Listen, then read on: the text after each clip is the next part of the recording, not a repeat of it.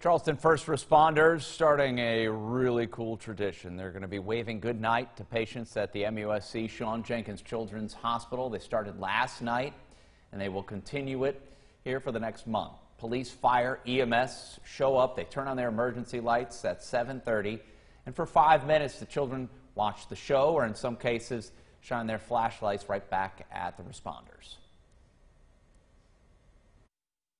Their family, themselves, especially in the midst of this pandemic, everybody's going through a difficult time.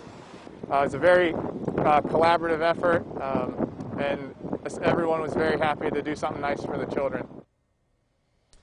The initiative happening every Thursday in December, and that will include Christmas Eve. I just love